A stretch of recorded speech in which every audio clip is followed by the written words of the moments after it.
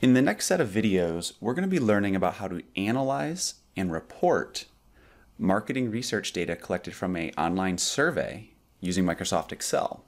Now in these guided tutorials, we're going to be learning about the theories of the tests, how to apply those tests, how to apply them in Excel, and how to properly report them both visually and written.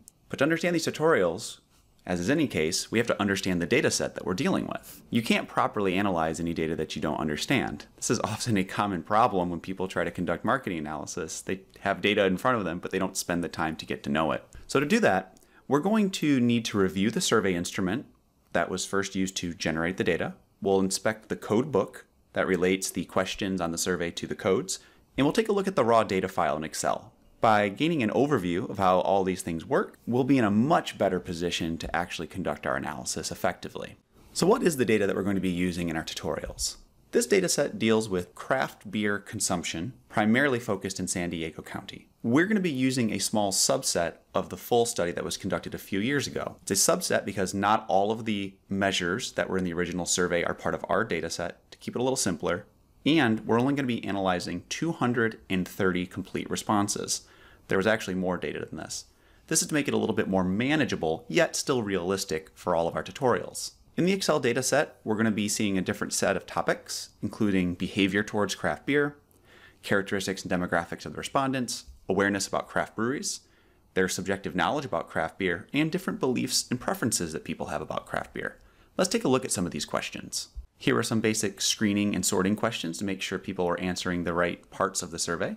Here are some behavioral questions, first asking if individuals drank at least one craft beer in the last 3 months. And here we have information about total beer consumption overall and total spending on craft beer. We have some measures related to craft beer related activities, such as attending a San Diego brewery tour. We also have some demographic measures, including household income at the monthly level, that's unique, marital status and age. We have questions related to people's subjective knowledge about craft beer. So I know quite a bit about craft beer, measured on the 5-point Likert scale.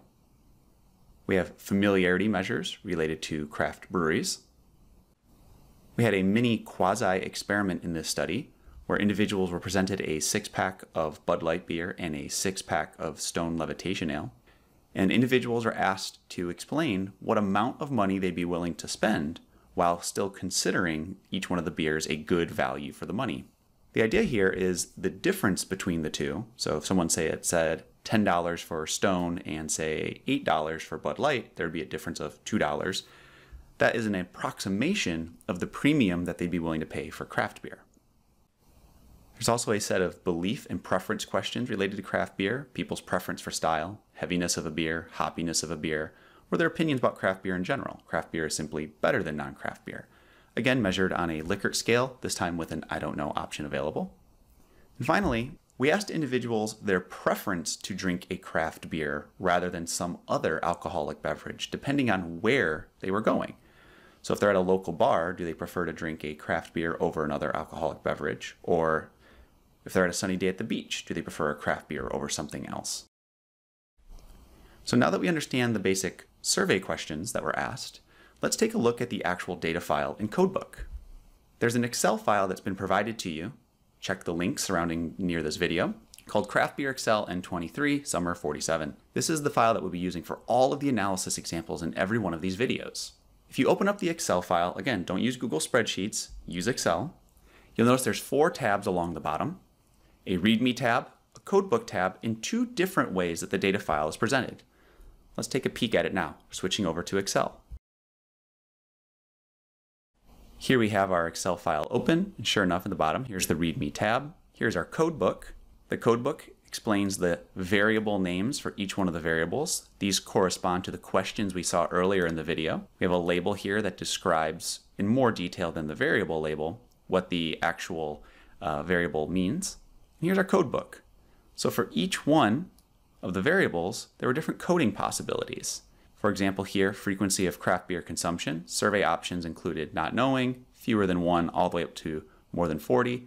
And we need to know how these labels correspond to code values in our data set. And we have that stored right here for us. Now let's take a look at the Value tab. We'll notice that the variables are along the top and the 230 records are the rows. So each one of these rows represents a survey respondent. Here we can see in this tab the numerical values. And on the label version, we see the labels. So in other words, the value and the labels are the exact same thing. It's just that one uses numerical codes and one uses the text labels. Later, as we're proceeding with our analysis, sometimes it's much more convenient for us to have numerical values to work with, and in other instances, it's much more convenient for us to have the original text values. Hence, it's presented both ways. Here we can see some screenshots of the Value tab and the Label tab side by side. Remember, they're the same thing, just presented differently. Our variable names are on the top. Our survey responses run along the rows. And this is the most standard way that you'll see a data set presented from a marketing survey. The rows represent survey responses and the columns represent variables or values that were stored. It is also typical for both a value version of the dataset and a label version of the dataset to coexist. This isn't always the case, but it'll be convenient for us. That's our basic introduction into this data file that we'll be using for all the examples. It's time for you to get a little more familiar with the dataset yourself. Go back to the video and look at the actual different survey questions and how they are presented on the screen. Check out the codebook and look at the values. Spend some time to just look at the data to get a little more familiar with how it's organized and structured. This is an essential task that anyone has to do before they can proceed with any more rigorous analysis.